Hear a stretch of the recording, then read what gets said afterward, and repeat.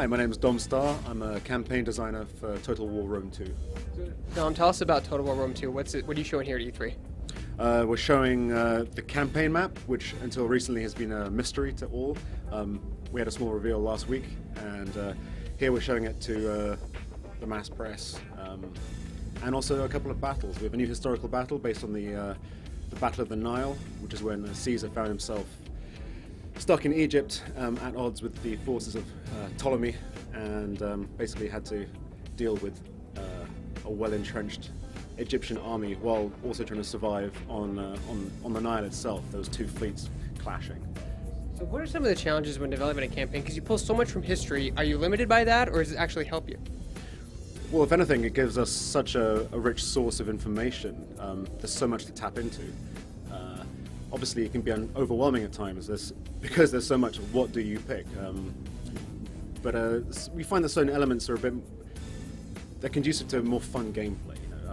Something we don't like to do is to bog people down in detail and education.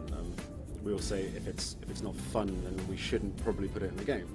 But obviously, the history is full of rich examples of we're making a war game.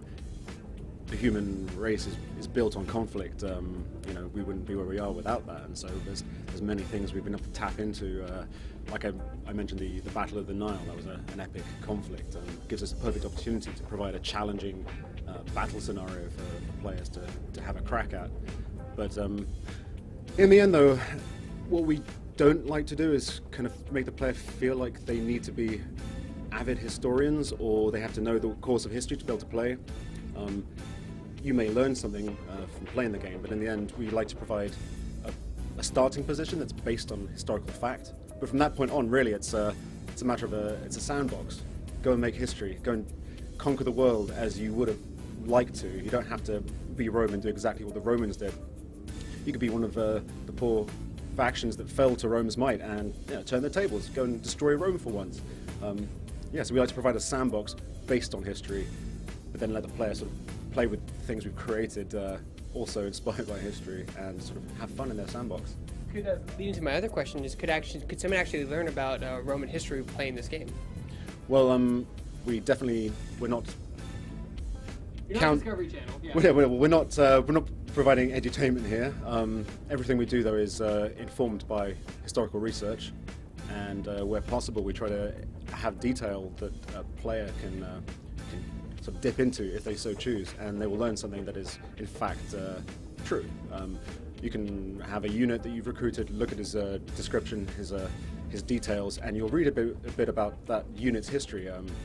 Maybe an example of where they fought, the weapons they were good with, a particular example of someone they were good at fighting against, like a unit of cavalry being particularly weak against a guy with a massive spear or something. And also this time around, as the player moves towards reaching his ultimate objectives, we have a series of sort of chapter goals. Each one of these helps the player find his way to producing the biggest, best empire that is possible. But associated with each of these, we have historical missions or bonus objectives based on history. Now, you don't have to follow these, but if you do, then like I say, they're themed on things that faction actually did or might have done had they not been killed. The biggest problem, obviously, being that Rome were the victors.